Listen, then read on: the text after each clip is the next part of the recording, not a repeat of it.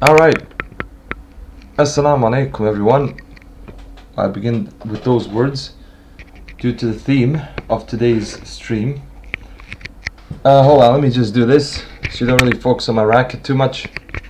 Yeah, that's how we'll do it. Okay, yeah, I need to sit here. Whatever. Alright. So, we got that sorted. Welcome everyone. Today we're going to be talking about I'm going to be reading the Mu'allaqa, the Golden Ode, the hanging poem of Imru'ul Qays.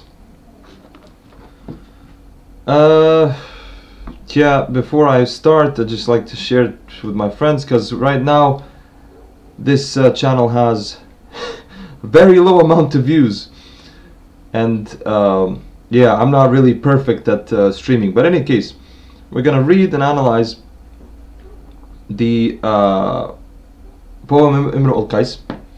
I'm trying to delete this failed attempt of a stream. In the meantime, I'm going to open up the Mu'allaqa itself. And yeah, what we're gonna do today, read the Mu'allaqa, or the Golden Ode, or the hanging poem in Arabic, and at the same time I'm going to read it in English, and then we're going to analyze it and comment on it. And also I might leave some just I don't know, I might stream a bit for the heck of it in case we get some viewers. Right, it seems that I can't really delete my last stream. In any case, that's fine. Yeah, let me just share this. Okay.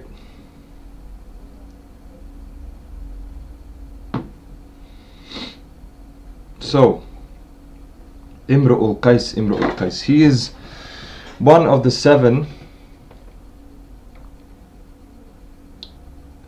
very, very important poets of the Jahili period. One of the 7 most important poets of the Jahili period. Right,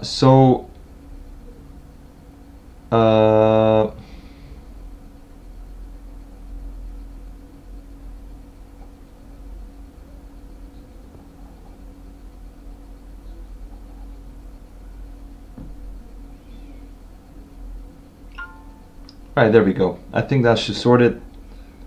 Yeah.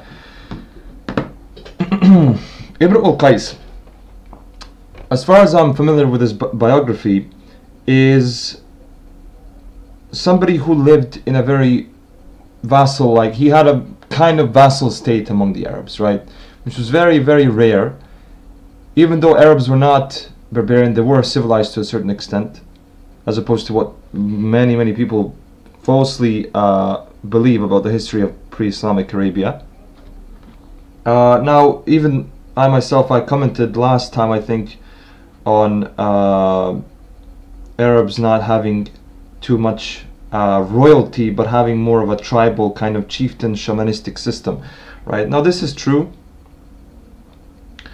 There was a lot of tribalistic hierarchy, but Imru'ul Qays happened to be a man of stature, right? A man who was a vassal, and who cooperated with other actually states. So a man who had some very big fortune, but he loved to travel a lot, right? Now, one of the things that I wanted to write about, actually, even though I'm just a student, was the idea of suluk, or the idea of spiritual traveling in his poetry, right? Because once we delve deep into his poem today, we're going to get to see that there is a lot of emphasis on noticing nature and noticing, yeah, basically the natural environment around oneself, and noticing all kinds of human social, I suppose you could say, symbols and social manifestations, and commenting on them while you travel through that. So it's a kind of traveling ode. Now, this is the first ode that we're reading, so we're going to start today. For those of you that are Arab, this is very familiar. Most Arabs know these first two verses. But for those of us that are not familiar, including myself, with Arabic poetry enough, these two verses are actually very important because Imru'ul Qays is the first one that's mentioned within the Mu'allaqat series, within the Golden Ode series. Now, I'd like to mention, I have the book by Arbery here, recommended to everyone. I'll put the link later on when I finish the stream.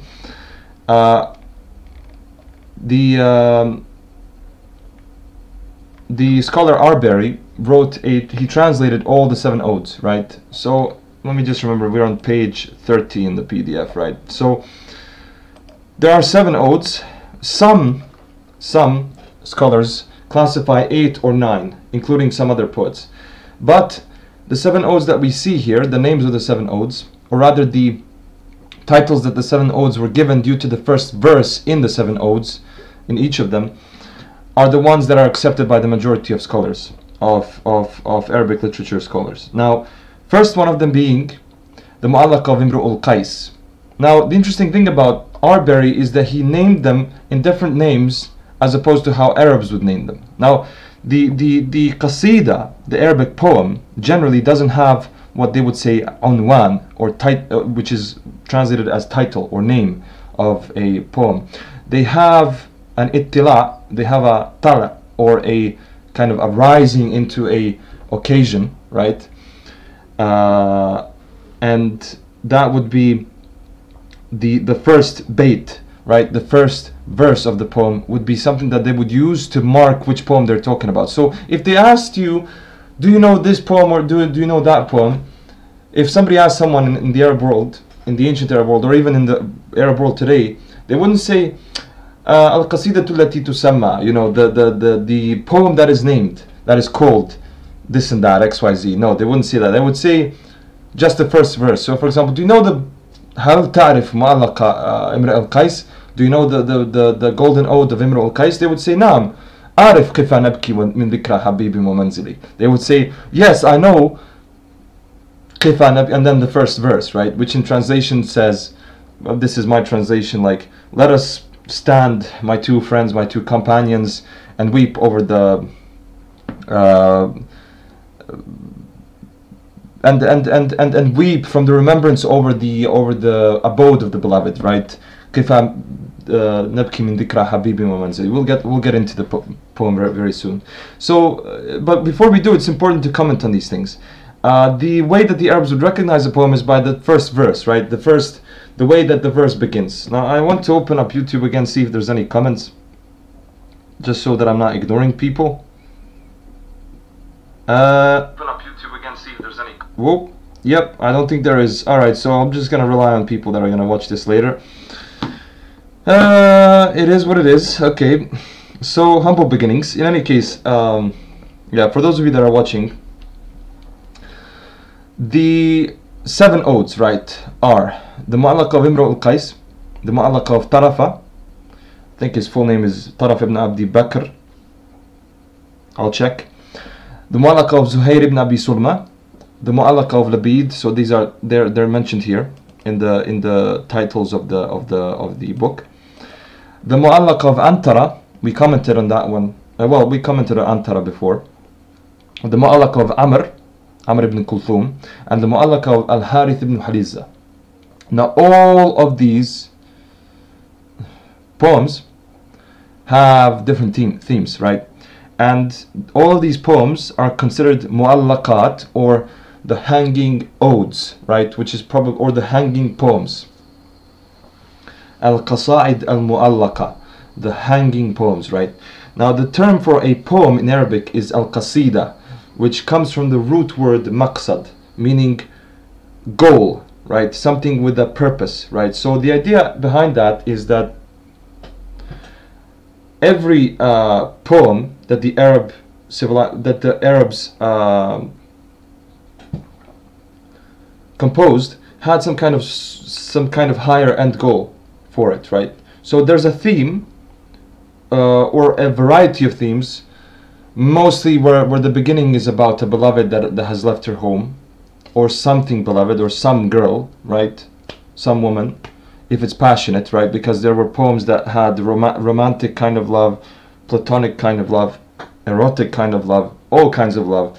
And all of these poems mostly started with any type of these buka, what they would call al-buka al-atlal, the weeping over the abodes of the beloved, the remnants of the beloved, right? So the poet would pass by some building where his beloved woman would be, and then he would describe that building as reminding him of her. And different poets had different types of expressions of this, and different poets had different types of levels of good, eloquent, and rhetorical expression. Probably the best one, which could sum up all the other ones, was done by Majnun, the Majnun of Layla, right? The madman of Layla, whose full name is Qays ibn Mulawwah, right? And he was famous for saying that I think I mentioned in the last stream, that he passes by the walls of Layla, and it is not the walls, you know, it's not the walls that have enraptured my heart, ولكن حب من سكن الديار, but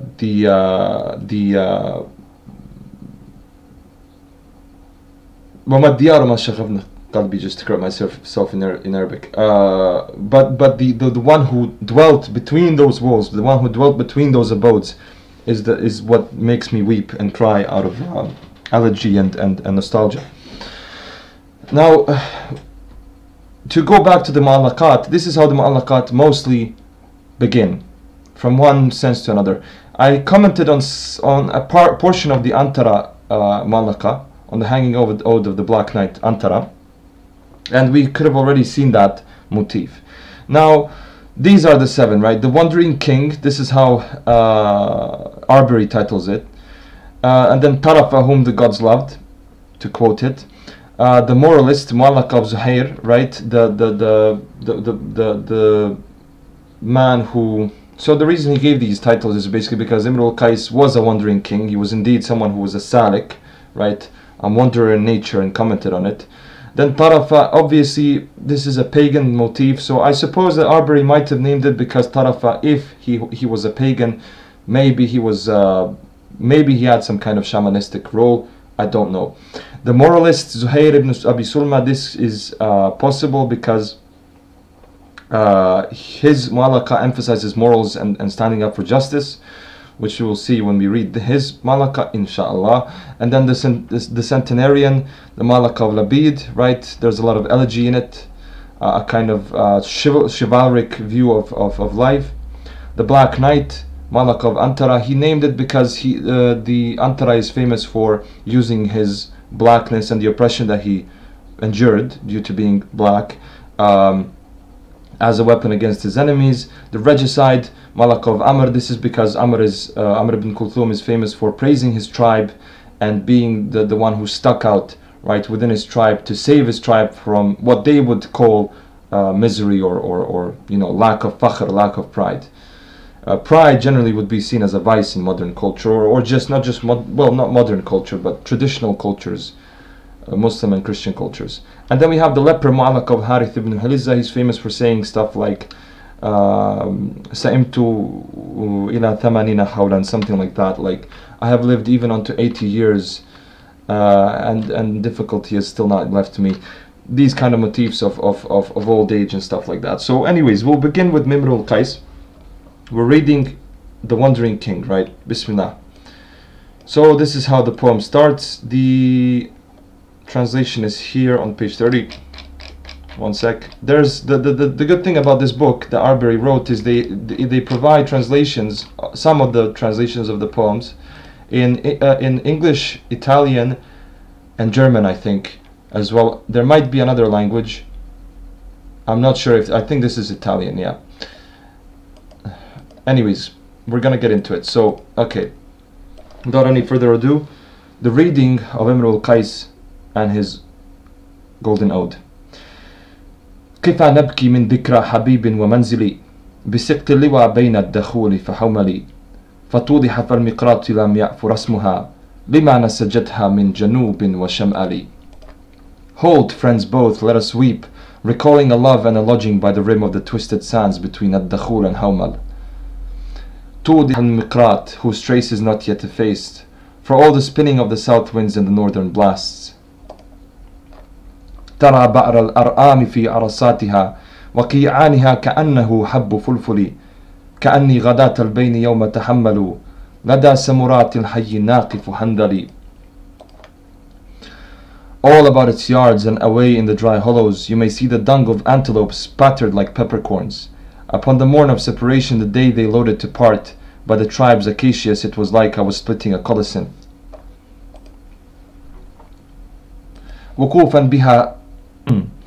وقوفا بها صحبي علي مطيهم يقولون لا تهلك أسا وتجملي عبرة مهراقة فهل عند رسم دارس من مؤولي.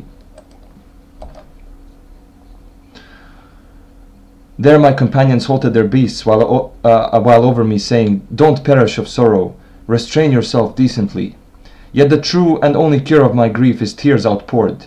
What is there left to lean on where the trace is obliterated?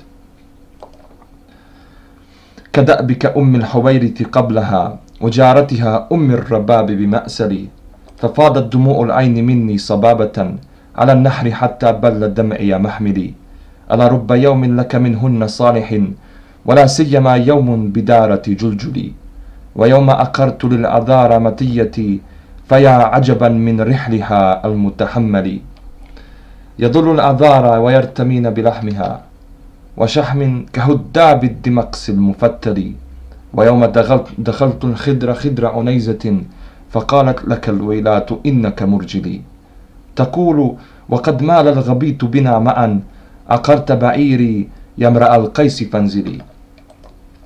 Ever so my soul is your wont, so it was with Al-Huwayrith. Before her and Rabab her neighbor at Ma'sal, when they arose, the subtle musk wafted from them, sweet as the zephyr's breath that bears the fragrance of cloves.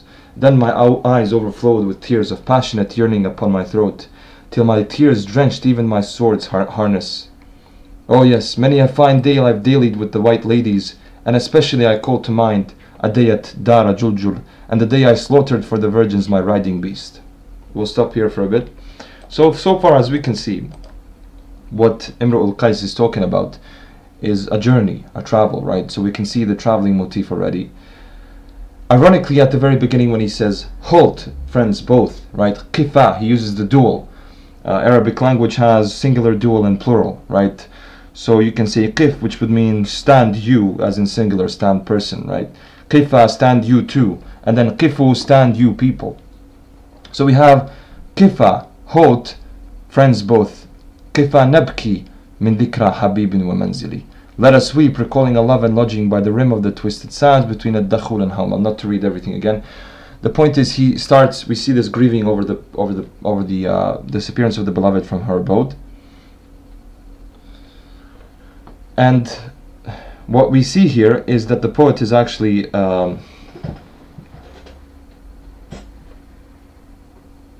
he's trying to say that he misses his beloved, and his two friends eventually tell him that he needs to man up, because that's what it literally means.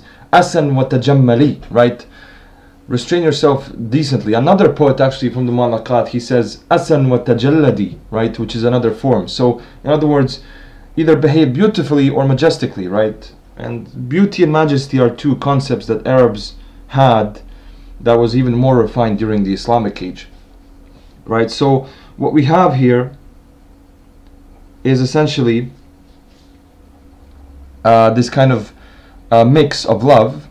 You could possibly say erotic love to a certain extent because of the descriptions that are very strong and that follow after this, and then a description of warriorship, right? So the two, one of the two main human drives, the drive for life, the drive for love, and bonding, and then the drive for warriorship and bravery, right? So then we see, even so my soul is your wont, so it was with Al-Huwayrith. He then describes a kind of erotic approach to women that he met, because this man was very passionate. He wasn't really a platonic lover, unlike Antara and some other poets.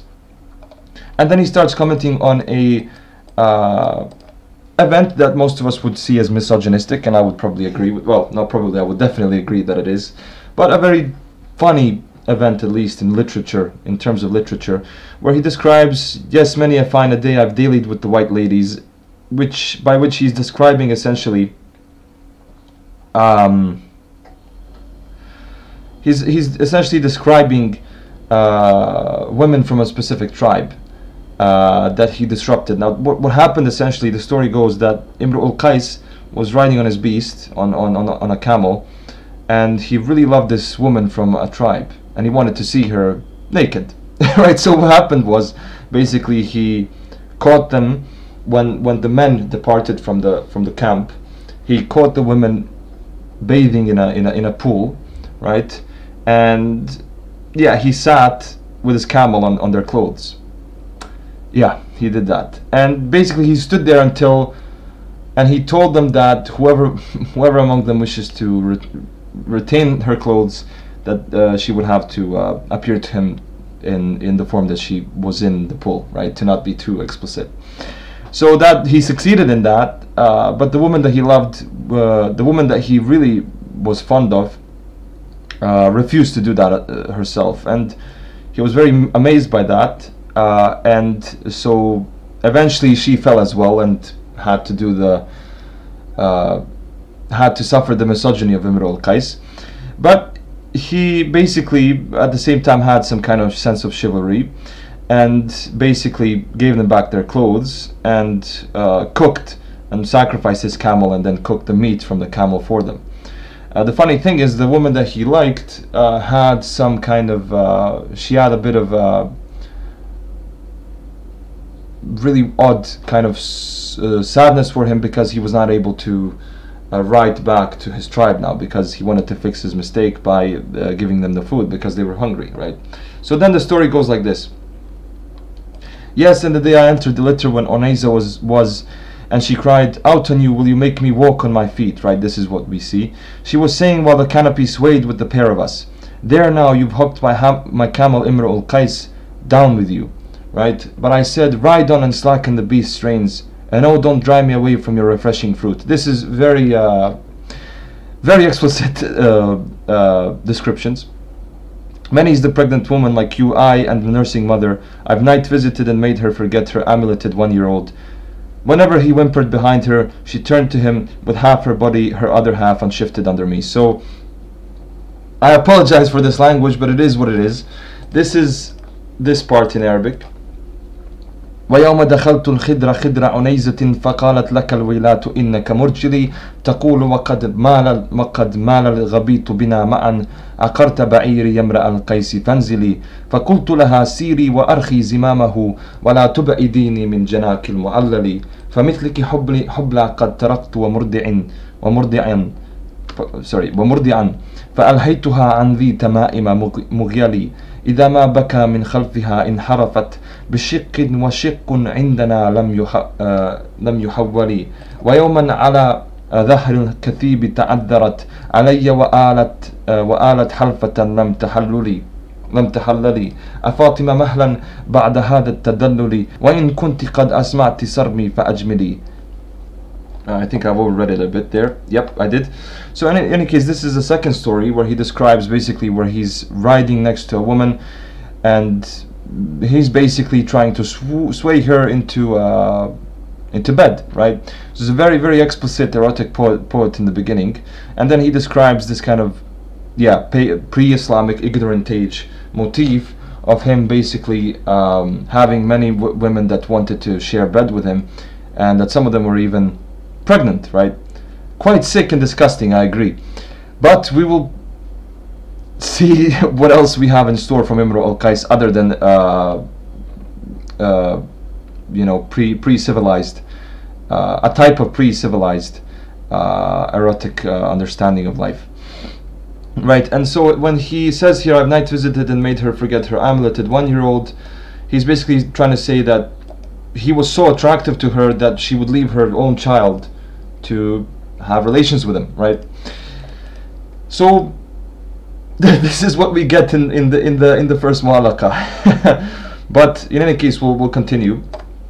There's some hopeful things for us in the modern age where we have more of an education with in terms of respect for women, right? So then he says, ha, and a day on the back of the sandhill she denied me, swearing a solemn oath that should never be broken.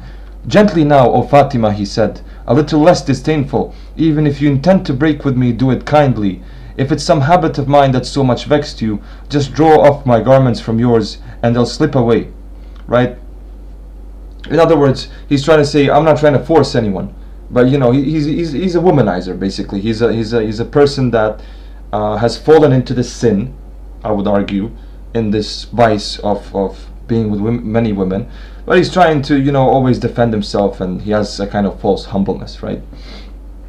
Puffed up, it's made you that my love for you is killing me, and that whatever you order my heart to do, it obeys, right? So he's trying to say, this is so humiliating. Whatever I do, basically he's complaining about a woman that he likes at that time, right? And he's trying to say that due to him being Arab, right? And we saw that his two friends were advising him to be more, to be more manly earlier. He's trying to complain essentially about her not to respecting his manhood, essentially, even though he's being very, realistically speaking, well, abusive. So now, obviously, this is not a commentary on some kind of abuse in the sense of that he was a rapist.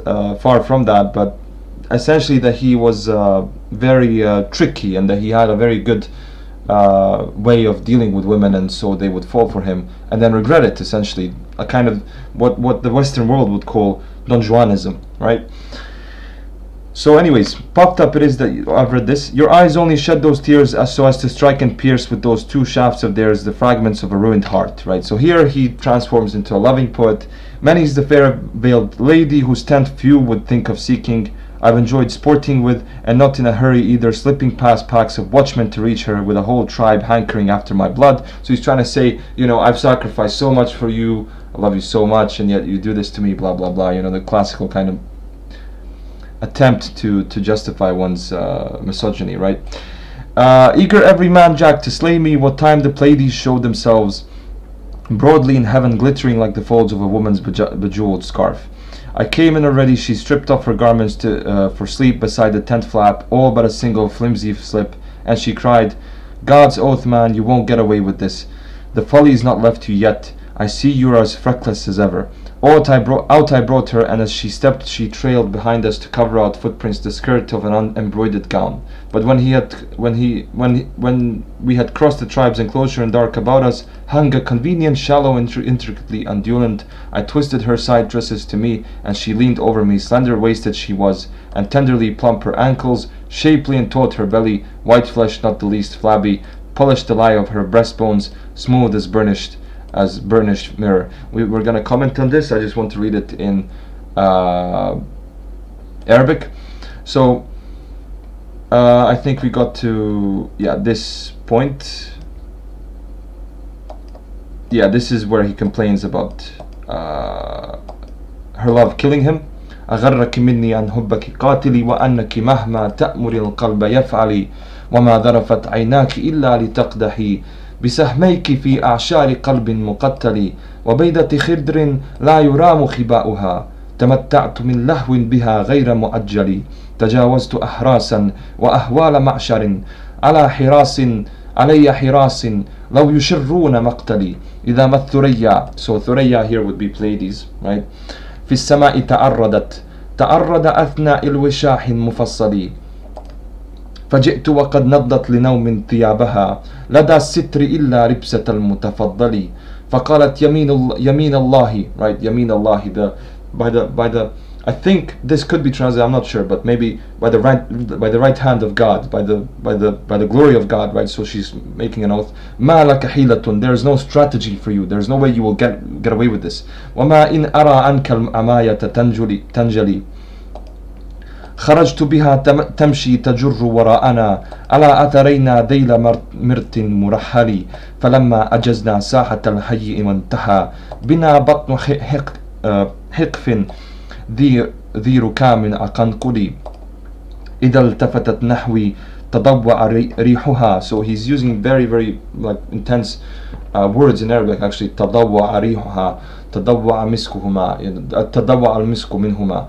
So this is whenever he describes wind or musk, he describes it with this verb تضوع, you know, in the sense that, you know, the and this is a reflective verb. The richness of Arabic here is showing us that this is you know, as if the wind and the musk are autonomous, right? They have a kind of livelihood to them. مسيم الصبا جاءت بري القرنفل إذا قلت هاتي نوليني تمايلت علي هضيم الكشه ري مخلخلي محف بيضاء غير مفاضة ترائبها مقصورة كالسجنجل كبكر مقانة. Now he's describing, right, another woman. So he's essentially describing how during his travels and during his path he goes from this kind of beginning stage of love into a kind of erotic love, right? So from a movement from a light-hearted erotic platonic combination of love in the beginning into a more kind of passionate love, and then he goes back into having interest for a new woman after this Fatima woman that he met from a tribe disappointed him. So then he says, when she lifts it upwards, neither naked or ornament, she shows me her thick black tresses and dark embellishment clustering down her back like bunches of a laden tree. Twisted upwards meanwhile are the locks that ring her brow, their knots cunningly lost in the plaited and loosened strands. She shows me a waist slender and slight as a camel's nose rein, and a smooth shank like the reed of a water red bent papyrus. In the morning the grains of musk hang over her couch, sleeping the forenoon through, nor girded and prone to labor. She gives with fingers delicate, nor coarse, you might say they are sandworms of zabi, right? I think this is dabi in Arabic, or tooth sticks or of ishal wood. So we can see intense connection between nature, a shamanistic kind of view, a connection between nature, love, eroticism, a real jahili kind of virtuous environment, right? So the interesting thing about the Arabs is they kind of lived in a paradoxical state of jahiliyyah or ignorance, right? Lack of virtue, at the same time while having makarimul akhlaq, right? In Arabic meaning the noble virtues of human beings, right? So they were aware of virtues, and at the same time, even though they were aware of virtues, they had a lot of ignorant practices like abuse of women, abuse of carelessness for children, you know, lack of education. You know, they didn't write that much, but they were very eloquent people. They honored patience, they honored these kind of they had a sense of virtue of respecting guests, of honoring the father, the mother, which is very interesting, because I think personally I believe that's one of the reasons why they were very prepared for Islam, right? Throughout history there is an evident preparation for the emergence of Islam. Otherwise the society would have been completely barbarian, right? And it happened to have not been that, right? Unlike many other civilizations in fact that we see, Roman and as such. Anyways, not to get too philosophical about it, he keeps giving these kind of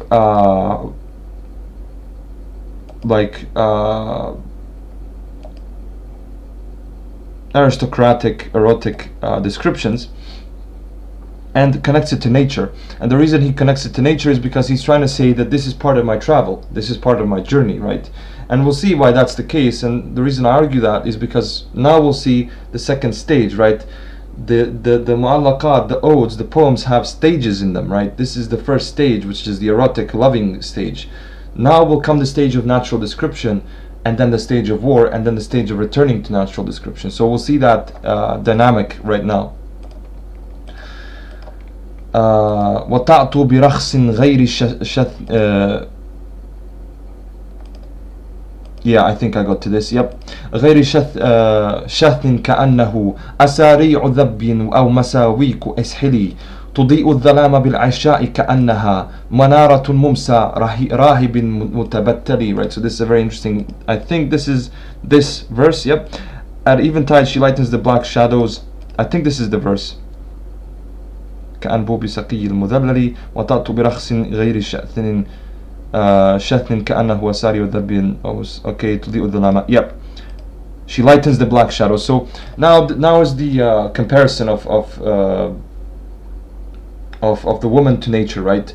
So very interesting, very obviously shamanistic concept. At eventide she lightens the black shadows as if she were the lamp kindled in the night of a monk at his devotions, right? So this is ruhban, that would be this root, rahib. So تضيء الظلام بالإشراء كأنها منارة ممسى, manaratun, right? The light of the candle, the lamp, the manara, sorry, mumsa, in the evening, rahibin mutabattali, right, of the monk that is in tabattul, he is in devotion, right? So there's an awareness of Christianity, right? Because monks were they only knew Christian monks. There were no Buddhist or Hindu monks in the Arabian Peninsula. They did have certain things that connected them to India specifically, and Sin or China, right? Arabs used to say al-hikmatun. Well, I think actually that one came after Islam, so I'm not going to comment on that. But you know, there's a hadith that's attributed to Prophet Muhammad, peace be upon him, that says, sallallahu alaihi wasallam, that says, "Utlub al-ilma walau fi Sin." You know, seek knowledge even unto China, right? Go to the ends of the earth to seek knowledge. So this could be a pre-Islamic notion as well, possibly, I think, because they did have a connection to China, but mostly to India because of the swords, right? The muhannadat, right? We'll see a lot of the words muhannad in these poems, and muhannad means the Indian-made sword, right? The Hind means India, and then muhannad means that which is made Indian. In other words, the sword which is forged in India. So we have, then after the comparison with the monks, so we have this kind of relation between purity, chastity, virtue, and eroticism, which is very, very interesting, very rare to see in societies. And I think that the Islamic civilization carried this successfully into a more virtuous and civilized society later on, where there was marriage,